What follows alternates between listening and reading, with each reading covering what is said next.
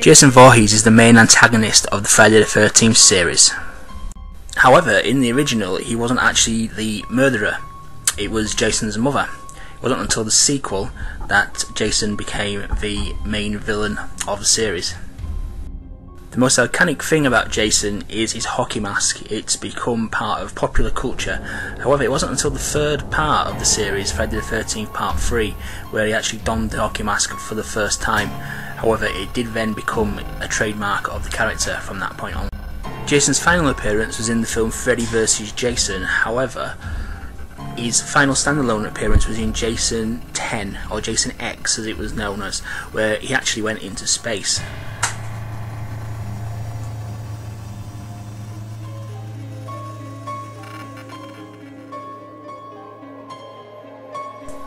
Hi guys, it's True here, welcome to another episode of my Collectibles. This is, as promised last week in the sneak peek, this is Jason Voorhees Kotobukiya Bishoujo horror statue, which is hot from Japan. Loads of places still have this on pre-order, but I get this direct from a supplier in Japan, so I managed to get hold of these an awful lot quicker than most places are able to do so. Now, by coincidence, this is episode 13. Now, I planned that in no way whatsoever. It's just how it fell, and I only realised it when I was typing the name of the save file on my PC. But this is the companion piece to the Freddy Krueger figure, which I featured around Halloween time. This one, unfortunately, got delayed and didn't come out in time for Halloween, but it didn't miss the boat by that much, and it's a great companion piece to the Freddy Krueger. It's 1/7 scale, as they normally all are, and this one is a lot more detailed than the Freddy Krueger figure. In fact, this has fast become one of my favourite Kotobukiya statues that they've done in recent times. It's really got an awful lot of detail going for it, and it's just an amazing figure overall. As I mentioned in my Freddy Krueger video, as this is a Bishoujo statue, it's not going to be disfigured, and it's obviously going to be female, because Bishoujo in Japanese is a slang word, and it means beautiful young lady or beautiful young woman. So obviously this is a female interpretation of the Jason Voorhees character. So let's get hands on with the statue. Right, where do we begin with this statue? It's amazingly detailed. It's got detail coming from it at all angles. The character is depicted carrying two iconic weapons, the machete and the axe. Jason Voorhees is a slasher horror character, much like Michael Myers of the Halloween series, and he'll basically gut you and tear you to pieces, whatever blunt or sharp instrument he can get his hands on. But the two most iconic weapons are the axe and the machete, which this character has both of them. Now, we start at the top of the character there. I mean, you can just see automatically from this shot here, there's an awful lot of detail going on. The coat is very highly detailed, loads of creases in the trench coat.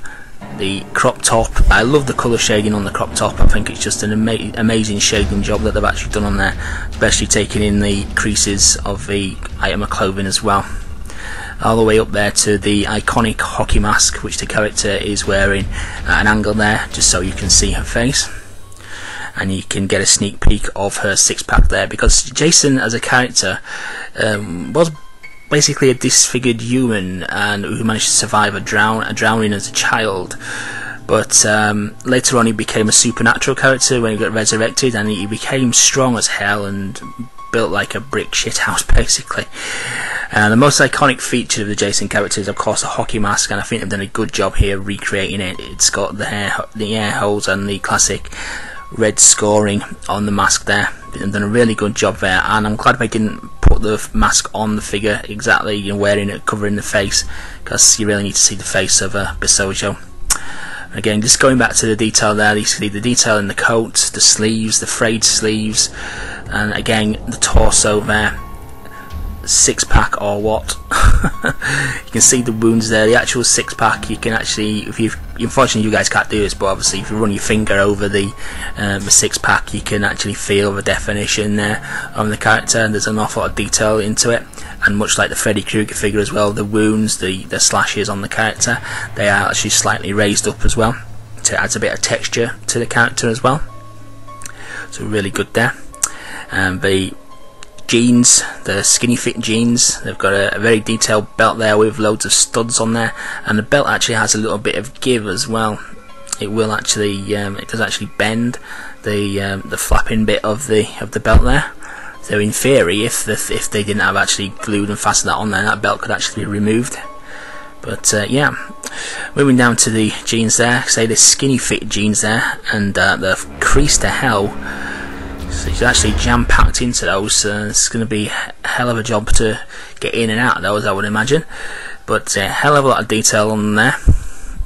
But focusing here on the machete, obviously looks like she's claimed a few victims of late due to the blood stain on the machete blade there. But yeah, going back to the jeans there, again, as you see moving down the character there, there's rips on the jeans, tears on the jeans, frays on the jeans, and the crease detail on the creases is absolutely amazing. Same with the boots. You've got some like leather boots there, and again you can see the light shining on them there, the actual detail and the creases there. A lot of figures that you do tend to just do there's not this level of detail. That's why I like the Kotobukiya statues so much. They just go to town with the detail and the quality of them. No stones left unturned. I mean, bits other manufacturers just would take for granted and say, oh well, that's not, I was going to look at that part of the figure, we won't put the detail in. But Kotobukiya go that extra mile and actually put that detail there. Again, moving up the character at the back there, you can see the tattered frays of the coat there as the tails of the coat are flapping in the wind there.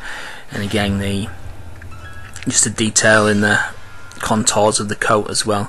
Absolutely amazing character. This is definitely one of my favourites in the entire range. I mean, I've been collecting these for a number of years now, and I think they've done something really special with this character. It's miles better than the Freddy Krueger figure, which was really good as well, and much better than the recent figures of late. That's not to say there was anything wrong with those figures, but I've done an amazing job. So yeah, Jason Voorhees Kotobukiya Bishoujo statue.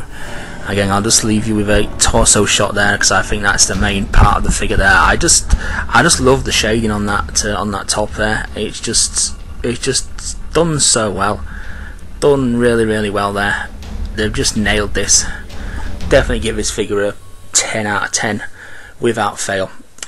So I'm going to leave you with a few shots, or still shots of the figure now. Oh yeah, sorry, just before I go there, yeah, I forgot about the bases, one of his magnetic bases again. Don't like these magnetic bases, the character's not stable enough on them, unfortunately. But here are the stills of the character, so I hope you do enjoy these, and I have towards the end put a few in there with the Freddy Krueger figure and tried to do some lighting effects to make it a little bit spooky for you.